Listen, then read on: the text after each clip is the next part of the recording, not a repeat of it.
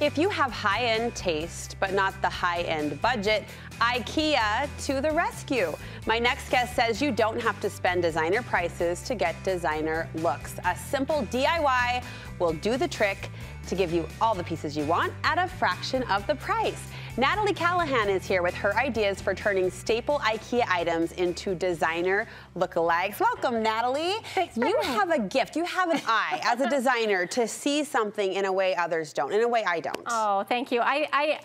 I really do like to go in and see what the potential is in any project, whether it's a thrifted item, an IKEA item. You just have to look beyond what you're seeing there and go, what could this be? So. And I know you've been inspired by some, higher end brands that we all know and love. You've put your own spin on it, given it your own take and treatment. Let's start with the clock. You saw a Pottery Barn clock. Yeah, so there was a Pottery Barn clock, very cute, love the look of it. And I'm like, how can I do this on a budget that other people can afford? And so it was simple.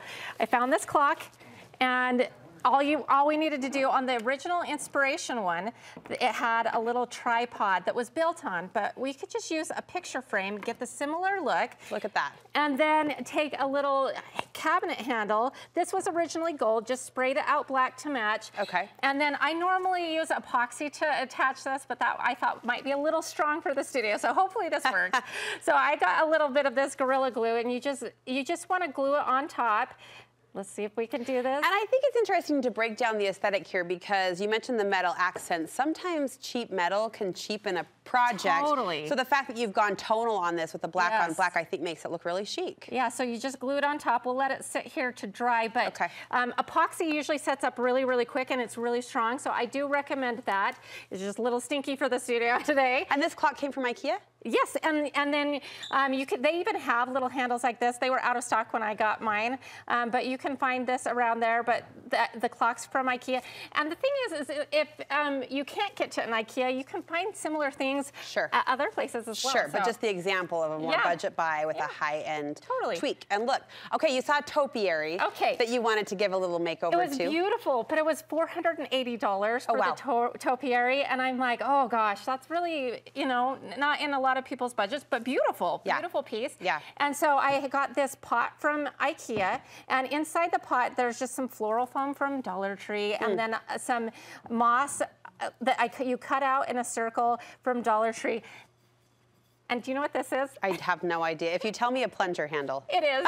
I saw the ribbed edge, and I knew. It's a plunger handle. Okay. That we just put some antiquing glaze on, and it's dried. Do we want to say it's unused just to put everyone to rest? Yeah, no, we don't want any nasty stuff.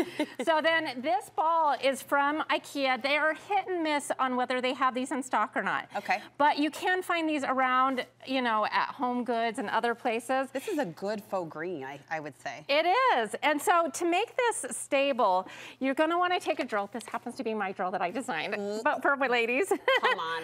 Who gets to say that? And anyway, so you're going to drill like a plus sign hole on the top, and I kind of pre-drilled this to make it easy, but you're going to want to just drill a hole in a plus sign in both directions. Is that one of those things that never in a million you thought you'd create a drill?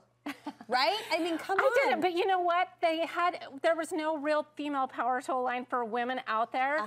And so I didn't see that they were going to make it. So I took matters into my own hands. Literally. And so I launched it, and it's smaller for the ladies' hands. It's got shimmer, so the aesthetics. A little glitter. A glitter in it, and then it's got a cheetah print handle, but it's lightweight and powerful. Where do you get this? On my website, athenapowertools.com. That's amazing that you did that. And then it comes with a cute bag. It's of course it does. Tiffany type experience, but for power tools. A power tool. Yeah. A power tool Tiffany experience. Yeah, so in order for this to stay really good, you're gonna wanna put your wire through here. So you just take some green floral wire. Okay. Because otherwise it would be like flopping around on top. So this you're gonna tie and stabilize from the top. And so what I do is I kind of just twist this in like that so we can get it through a small hole. If you can't find a hole, just take some wire clippers and make one. Yeah. Yeah. And then we'll just punch it through. Let's see if we can do this in real time here. I mean, no pressure. No pressure. And so then you're going to push it through, and then look at that. Then you'll feed the wires through and twist it in top to stabilize it. To stabilize it on top. And then all you do is press it right down into the floral foam.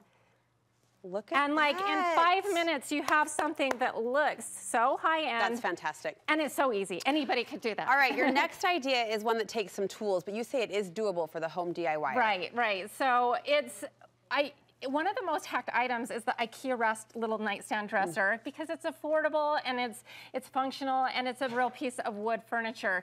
And so I started out with that. You follow the instructions and then you can just add a little bookcase on top. Building a bookcase is not as hard as it is, and that's what I'm always like preaching on my channel over on YouTube, is that I try to demystify building things. You made that? Yeah, so all you have to do is you build like, it's a simple shelf, and then you just put a little trim on top. I know I'm like really simplifying it here. But it's the nightstand on bottom, and then you built up. I know you were inspired by a Ballard piece. There was also a Pottery Barn piece that provided you inspiration. But that gives you the look of custom cabinetry for an IKEA price tag. It was like $150, and the inspirations ones were, you know, close to $2,000. So. Oh my gosh! All right, you've got more detail on that project. We're going to see kind of the process as we talk here. Just building the bookcase out. You cut. Use a saw. Using a saw is not as scary as you think. Oh my gosh! It isn't. It really isn't. Says the creator of Athena Power Tools. Is this full tutorial on your YouTube? It is. Yeah. Where can we find this and more projects from you, Natalie? Designed to the nines on YouTube, and I'm always just trying to break it down as simple as possible so that anybody who feels like they can't do it can just get right in and try. Designed to the nines. If I can say, Natalie and I go way back to BYU Broadcasting, so I'm so proud of you, and it's so fun to see so many, you're such a talented, layered talent of a girl, and to see so many of your talents coming together on this YouTube channel. It's just awesome. So Designed to the Nines. Yes. We'll link you over to her YouTube channel from our website. You can see projects like this, even a few we didn't have time to get to, so head over there to see how you can get that designer look on a DIY budget. Great job, sister. Thank you so much. Thank you so much.